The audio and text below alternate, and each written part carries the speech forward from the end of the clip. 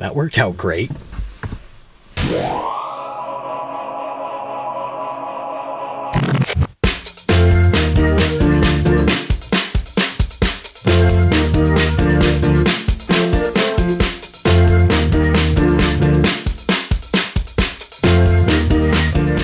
So there's these birds that seem to be hanging out in this yellow stuff, which I think is called some kind of parsley, mountain parsley or something like that.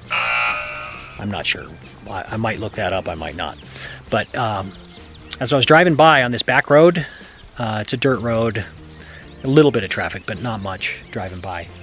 Pretty close to the road I saw some adult birds hanging out in that stuff, and I think they're killdeer, but I'm not sure about that. So I'm going to look that up when I get home, and if I'm wrong, I'll put a little snippet right here. It's saying what I think it really is after I look it up. But I'm going to drive closer to where the birds, where I just saw them, I drove past.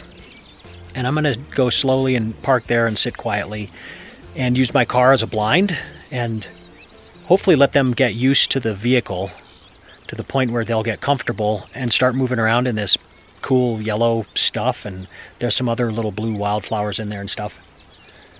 I'll be shooting with big lens, so it'll be very shallow depth of field. So a lot of that yellow and blue and green will get out of focus blurry. And it has a real good potential, if I can get something good, to be kind of fun and artsy with just a big splash of color with a cool looking bird in the picture sharp. So that's my goal right now. We'll see once I start going, but I like what I found here, so I hope it works out. I hope the birds cooperate with me.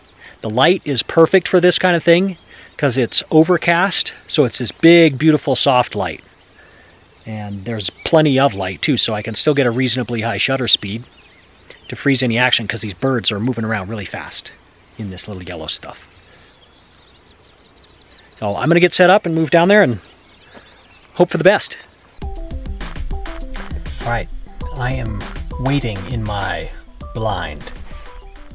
So I'm in my vehicle. I parked where I think I'll have a good chance of the birds moving into the scene with all this beautiful yellow wildflowers. And I think there's a few blue, I think it's called larkspur. I'm not positive, I'm not a flower guy. But there's a few blue larkspur mixed throughout that. So what I'm hoping for would be one of these birds to move through the yellow stuff and then have a few, maybe one or two big blue splotches in there as well. And it'd probably be all out of focus because my depth of field is going to be so shallow.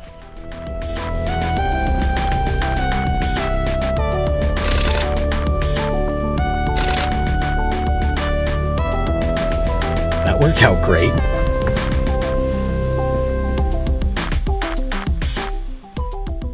I'm going to hang out here a little longer, and my hope is that as it gets more comfortable with the car, it'll start giving me some more opportunities to take some pictures of it. I had a sneaking suspicion when I first saw the birds that they might have little babies running around here too, and I did see a couple of little babies. They're literally like this tall, these little furry things. They're just crazy cute, but they're so small. I don't know how I'm going to get a picture of them.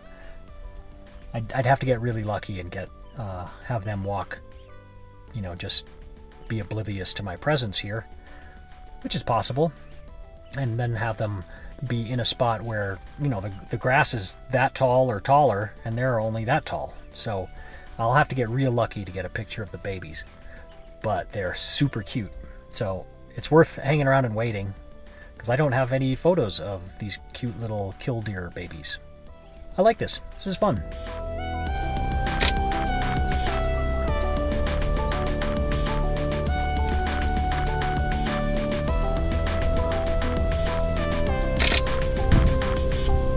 There's a storm moving in from the west, and it's gotten a lot darker.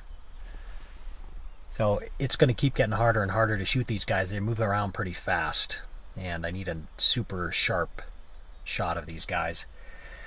And the depth of field is only a couple millimeters, so if I misfocus on their eye by a millimeter, then I have to throw the shot away. So I kind of need a lot of light. and some fast shutter speed, but I'm down to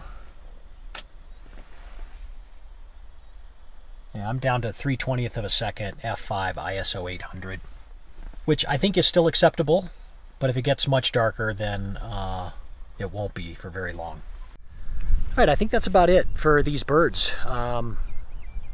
They seem to have gone inactive on me, and there's a big storm rolling in with some thunder and rain, it looks like, coming. And so I don't know if that's putting them down or what, but it looks like it's about over. But that was fun.